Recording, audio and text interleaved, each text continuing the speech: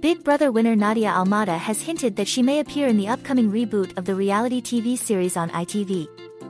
Almada, who became the first transgender contestant on the show in 2004, expressed her excitement about the possibility of returning to the Big Brother house. She also mentioned that several other former contestants could be brought back for the new series.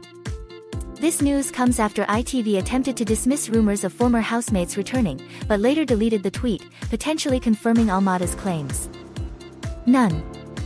ITV has not commented on the matter. The Big Brother reboot, hosted by AJ Odudu and Will Best, will be airing on ITV2 and ITV's streaming service later this year.